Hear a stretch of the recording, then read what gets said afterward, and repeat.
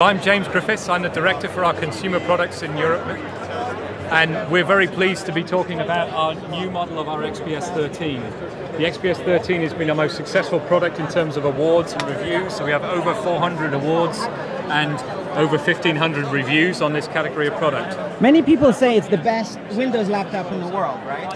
I would not disagree with them. So this is the smallest 13-inch laptop that is available. Maybe competing with Carbon from Lenovo, right? It's like top of the best what people can get, right? We would say we're best of the best. We're happy to go for that. So we have the InfinityEdge display. So it's narrow borders on three sides of the display. That's allowing us to put a 13.3-inch panel into the size of a system that is comparable to a lot of people's 11-inch systems. We use premium materials, so carbon fiber on the palm rest. It feels like Kevlar. Yeah, it's similar. It's a similar type of material. And then machined aluminium for the carcass. This is the smallest 13-inch. It's not necessarily the thinnest, but we believe there's a chance that there's a reason of being too thin. So if you go thinner than this, you then start to get flimsy with the screen and wobble, so it's less durable. Also, it means you can put less travel on the keyboard, and we feel it's important to be able to have a very good user experience of using the keyboard. This design has been out for a couple of years now, right? It has. Just upgrading the CPU? Well, we've done a little more. So we've upgraded the CPU to the 8th gen Intel core processors. Kaby Lake code name, yeah. What we've also done now is we've worked with Intel and we've developed something we call dynamic power mode. And that's where we have additional thermal sensors in the system, and that allows us to accurately measure and monitor what the thermal performance is happening on the system.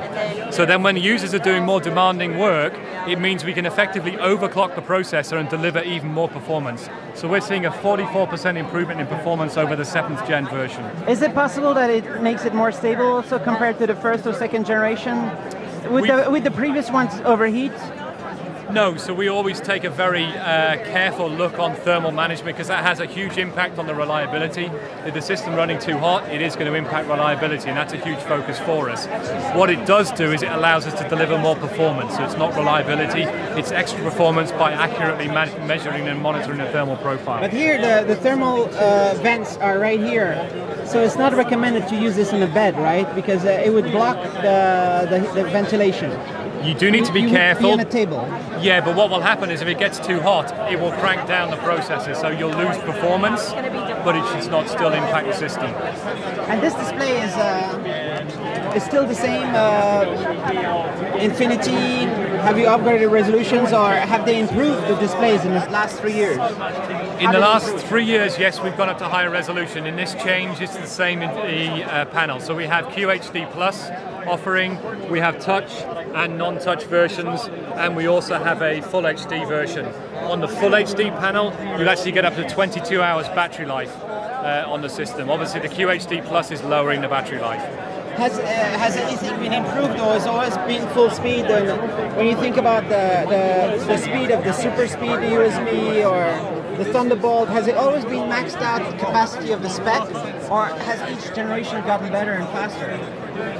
We've added, so obviously we're now on the Type-C connectors, and as you say, with the Thunderbolt, we will also take power in through the Type-C, although we still retain the barrel connector. As we move forward, you'll probably see us moving exclusively to Type-C for power as well. And here you can, there's a battery indicator. So again, usability, you can see currently we're full battery. Whether we last that to the end of showstoppers, I don't know, but we'll see how we go. And, we also have a fingerprint reader here, so integrated into the palm rest. That's new, right? Windows Hello. You got this last year? Yeah, we had it on the Skylake, so the previous generation, but we've continued that. Is it an option or all? It's an optional. Optional. Right. There it is. And what's the price? So price in euros $12.99. We've got a range of configurations, and availability is September the 12th. So basically next week, right now, very soon. Yes. There it is. And there's a matte display. When we don't get a touch, you can have matte, right? We do a matte option, yes. And not 4K.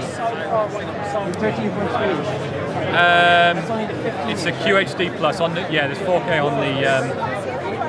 On the 15. So potentially each new generation of the Intel improves the battery life, maybe. potentially? Yes, we're also looking at other things that we can do. So as I say, looking at the thermal management helps with battery life, choices around the panel, we're always looking for improvements in the battery life. But I think at 22 hours on the full HD, we've got pretty exceptional battery life already, but it is an area we continue to focus on.